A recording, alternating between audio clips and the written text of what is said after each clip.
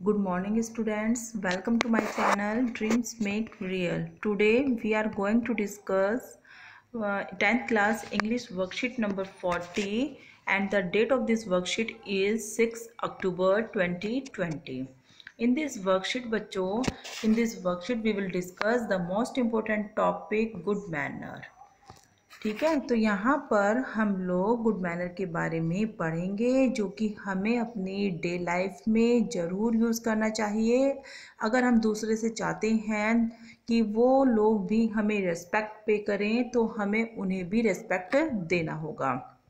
ठीक है बच्चों, तो आपको याद रखना है कि good manner are just a way of showing other people that we have respect for them. अगर हम जो दूसरों के प्रति मतलब गुड मैनर क्या होता है, दूसरे लोगों के प्रति एक तरीका होता है कि हम अपना रेस्पेक्ट उन लोगों को शो कर रहे हैं। तो इसलिए हमें यहाँ पर गुड मैनर्स के काफ़ी तरीके बताए गए हैं, तो पहले हम उनको देख लेते हैं, फिर उसके बेस पर हमें यहाँ पर कुछ मॉडल्स दी हुई हैं, हम उनको भी सॉल्व करेंगे। तो बच्चों सबसे पहले दी हुई है will you open the door for me, क्या तुम मेरे लिए दरवाज़ा खोलोगी। मतलब एक ही बात को कहने के यहाँ पर बहुत सारे तरीके इन्होंने बताए हुए हैं कि हम किस किस तरह से अपनी बात को शो करने के लिए रेस्पेक्ट यूज़ करते हुए सेंटेंस को फॉर्मेट कर सकते हैं। देखो, would you open the door for me, क्या आप मेरे लिए दरवाज़ा खोलोगे। Would you please open the door for me, इन्होंने यहाँ पर इस सेंटेंस में प्लीज़ लगा दिया, मतलब और भी ज़्यादा रिक्वेस्ट की है कि क्या कृपया करके आप मेरे लिए दरवाज़ा खोलोगे। कुड यू प्लीज़, क्या आप मेरे लिए दरवाज़ा खोल सकते हो। कुड यू पॉसिबली, कि क्या अगर आपके लिए संभव है तो क्या आप मेरे लिए दरवाज़ा खोलोगे। वुड यू काइंडली, आप कितने काइंड होंगे अगर आप मेरे लिए दरवाज़ा खोल दोगे। Would you mind opening the door, अगर आप माइंड ना करें तो क्या आप दरवाज़ा खोलोगे। Would you B so kind as to, मतलब इन्होंने ये बताया है कि यहाँ पर बहुत सारे तरीके हैं आपको अपना रिस्पेक्ट दिखाने का, अपनी रिक्वेस्ट शो करने के बहुत सारे तरीके, एक ही बात को कहने के बहुत सारे तरीके होते हैं।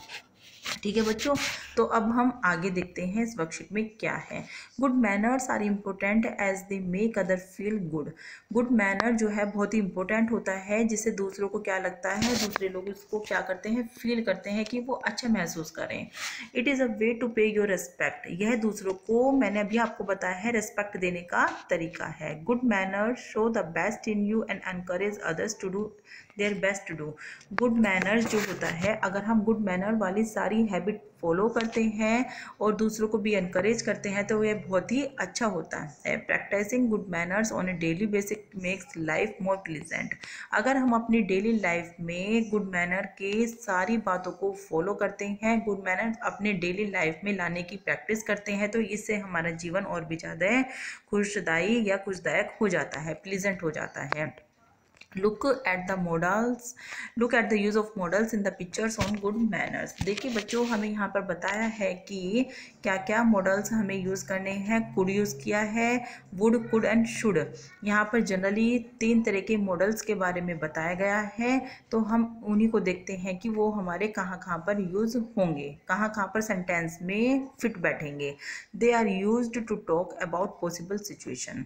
ठीक है, तो वो पॉसिबल सिचुएशन, हम जब हम किसी से बातें करते हैं तो पॉसिबल सिचुएशन आती है, तो हम इन तीनों मॉडल्स को हम कहाँ कहाँ पर यूज़ कर सकते हैं।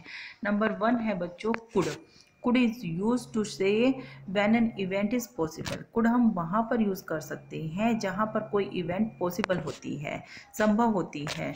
Would is use to talk about a possible. Would हमारा एक पॉसिबल सिचुएशन के साथ साथ जब हम इमेजिनरी कोई सिचुएशन के बारे में सोचते हैं, बातें करते हैं, तो वहाँ पर हम वुड यूज़ कर सकते हैं। And the third type is should is used for advice and for suggestion.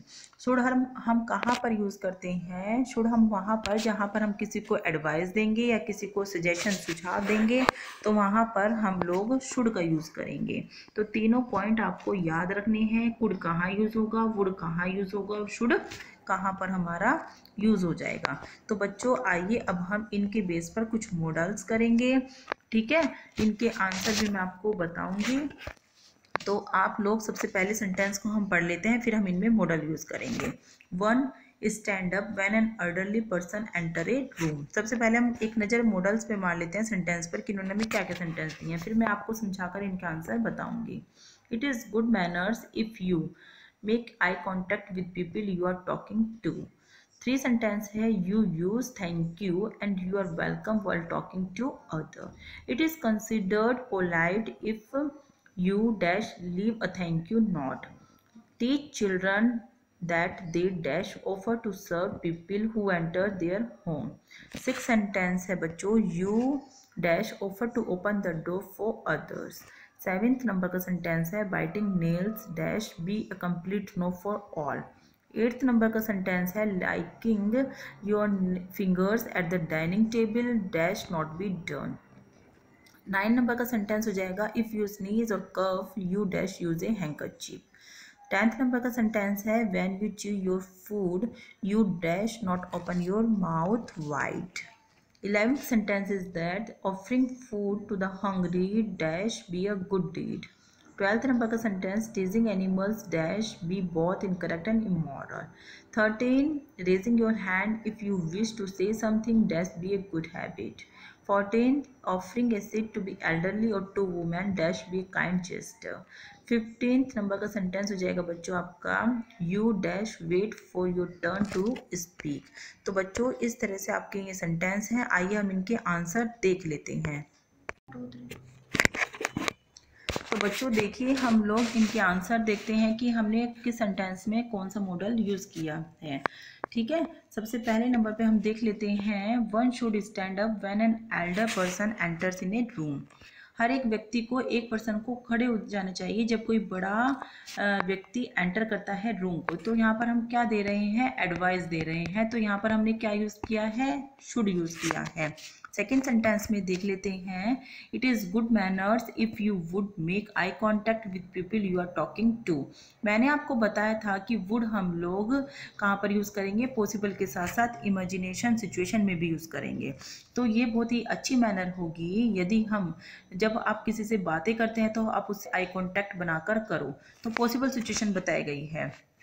Third sentence में, you should use thank you and you are welcome while talking to other. ठीक है, आपको शुड का use करना चाहिए कहाँ पर, जब आप किसी को थैंक यू या किसी का वेलकम करते हो, किसी से बातें करते हुए, तो आपको शुड यूज़ करना है। क्यों, क्योंकि हम यहाँ पर क्या कर रहे हैं, एडवाइस दे रहे हैं, सजेशन दे रहे हैं। ठीक है, थर्ड सेंटेंस में देख लीजिए बच्चों, it is considered polite if you could leave A thank you note. ये बहुत ही सभ्य होगा, समझा जाएगा अगर आप किसी को थैंक यू बोलते हैं, तो बोल सकते हो। तो यहाँ पर हम कुड यूज़ करेंगे। Teach children that they should offer to serve people who enter their room।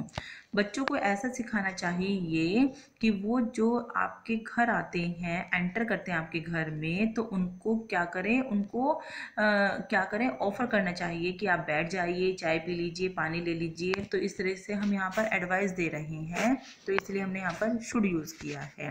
You should offer to open the door for others. तुम्हें दूसरों के लिए दरवाज़ा खोलना चाहिए। तो शुड इसलिए यूज़ किया है क्योंकि as a suggestion, as a advice यहाँ पर यूज़ किया गया सेंटेंस में। Biting nail should be complete know for all. तो जो नखून काटना है, नखूनों को चबाना है, हर एक व्यक्ति के लिए नहीं होना चाहिए, बिल्कुल नो होना चाहिए। तो यहाँ पर हम एक एडवाइस दे रहे हैं, इसलिए हमने शुड यूज़ किया है। licking your finger at the dining table would not be done। मतलब अपनी उंगलियों को क्या करना, चाटना डाइनिंग टेबल पर नहीं होना चाहिए। ठीक है बच्चों, कि अगर आप डाइनिंग टेबल पर बैठे हो, दूसरों के साथ लंच डिनर कर रहे हो, तो आपको अपनी उंगली नहीं चाटनी चाहिए। ठीक है, तो ऐसी पॉसिबल सिचुएशन के साथ बताया गया है कि आपको ऐसा करना चाहिए। इफ़ यू स्नीज और कफ you should use A handkerchief. यदि आपको छींकें आ रही हैं, आपको ठंड लग रही है, कफ हो रहा है, तो आपको हैंकरचीफ का यूज़, रुमाल का यूज़ करना चाहिए। एज ए सजेशन यहाँ पर एक बात बताई गई है। When you chew your food you should not open your mouth wide। जब आप अपना भोजन चबा रहे होते हो तो आपका मुंह जो है इतना चौड़ा एकदम से नहीं खोल लेना चाहिए। एज ए सजेशन यहाँ पर पॉइंट्स दिया गया है। Offering food to the hungry would be a good deed. अगर कोई भूखा व्यक्ति है तो आप उसको फूड ऑफर कर रहे हैं तो ये एक अच्छा काम होगा, इसलिए यहाँ पर वुड यूज़ किया गया है कि पॉसिबिलिटी है कि अगर कोई भूखा आदमी आपके सामने है और आप उसको क्या कर रहे हैं, फूड ऑफर कर रहे हैं, तो एक अच्छा काम होगा। ठीक है।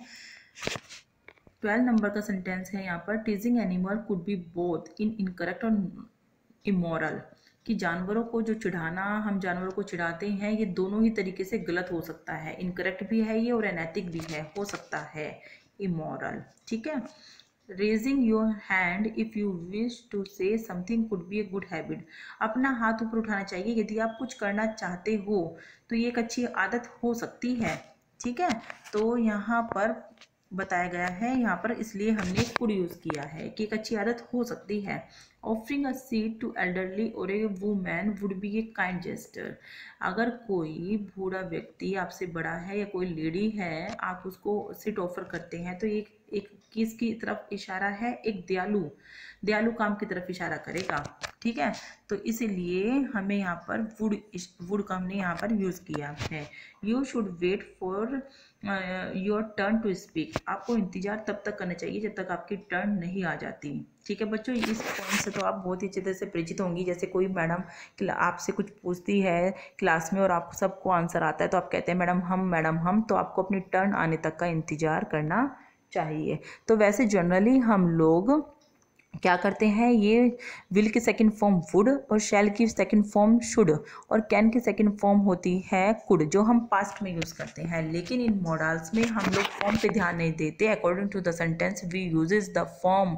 हम लोग मॉडल्स में सेंटेंस के अकॉर्डिंग इन वर्ड्स को फिट बिठाते हैं कि यहाँ पर कौन सा वर्ड हमारा ठीक आएगा, कौन सा मॉडल्स हमारा सुटेबल फॉर्म में आएगा। ठीक है। तो आपने ये सारी वर्कशीट कर ली है। इन 15 सेंटेंस को आपने यूज़ कर लिया है कि यहाँ इन सेंटेंस में कौन सा मॉडल्स हमारा अप्रोप्रिएट रहेगा। तो बच्चों, अगर आपको मेरी वीडियो अच्छी लगती है तो आप मेरी वीडियो को लाइक करो, कमेंट करो और सब्सक्राइब करो और बेल आइकन का बटन भी दबा देना ताकि आने वाली वीडियो आपको समय से पहले ही मिल जाए। Thank you.